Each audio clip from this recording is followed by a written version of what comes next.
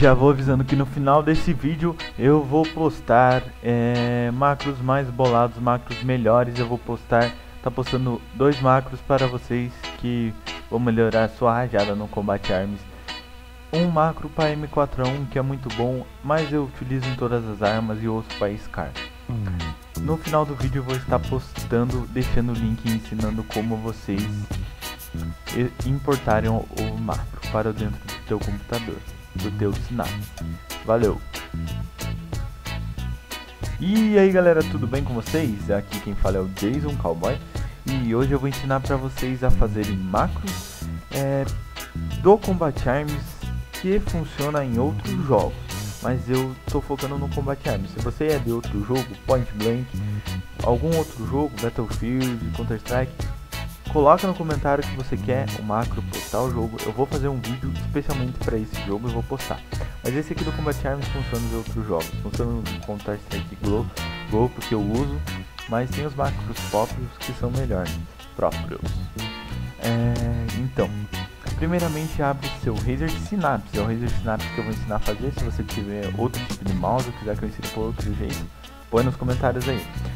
Peço que você dê um like aí na minha página, facebook.com/cowboy, facebook.com/cowboy. Dá um like na minha página e dá um like lá na minha página. Isso aí, like na minha página, já mostra que essa internet tá tensa hoje. Então, sem enrolar aqui, vamos direto para o macros. Se quiser, eu ensino a você regular isso aqui do mouse. Vou passar rapidão aqui, ó. O perfil normal, né? Fazer um perfil normal aqui.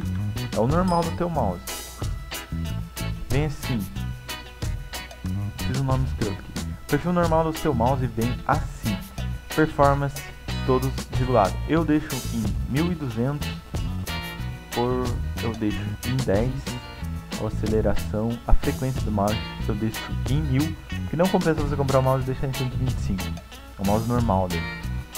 Os macros, eu sei lá que é a luz do mouse. Se label sensível não adianta nada, galera. Então, os macros. Criar um macro novo aqui, ó. Recorte delay vai vir aqui no teu 00.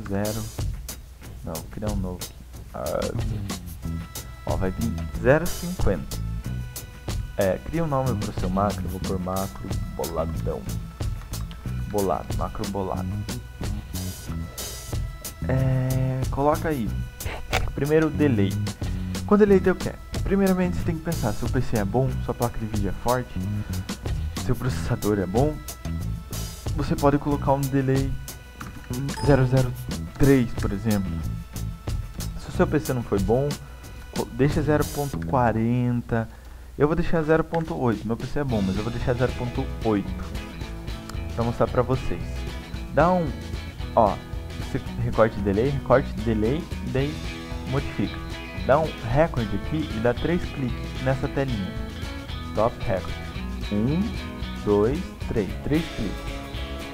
Depois dos 3 cliques, ele já vai ficar o macro aqui, o macro bolado. Daí você volta para o mouse. Vai lá em costume. Daí, meu como é o Deixa, pode ser qualquer mouse, cara. Meu como é o Deixa, o botão 3, que é o scroll click. Não sei falar. Eu vou deixar, você deixa o clique nele, por causa que você vai ter que usar. Porque se não deixar o clique, o macro vai ficar clicando, abrindo um monte de passo. Aí você deixa aqui, ó. Mouse function left, o clique, abriu aqui, ó. Botão número 1. Clica no 1 aqui. Daí acha a opção macro. Clicou em macro. Daí escolhe o teu macro que você tinha feito lá. Eu fiz o macro bolado, né? Daí play on. Não, você coloca em play white assim in case proceed. Dá um salve. O macro já vai estar pronto, olha. O macro está prontinho. Mas esse é um macro simples. Já vou avisando. Eu vou deixar os macros boladinhos para vocês aí na tela. E agora você clica. Então, como que você faz a importação do macro para dentro do teu Synapse? Os macros que eu estou deixando agora para vocês. São 2 macros muito bons. são esses macros aqui. Macro bom 1R, são feitos assim, e macro bom número 2. No meu PC eles ficam extremamente bom. Não sei como vai ficar no seu PC, acho que vai ficar bom sim. Foram bem feitos, bem embolados. Foram feitos por um cara que tem um nome bem bom no competitivo do Combat Arms, não vou falar quem agora, né? Mas é isso aí. Para importar eles, você vem nesse botãozinho aqui. Primeiro eu vou exportar, esquece. Esse aqui, esse botãozinho aqui. Ó, eu vou exportar. Vou ensinar vocês a exportarem para mandarem para outra pessoa. Você escolhe qual macro que é. Macro bom 1, macro bom 2.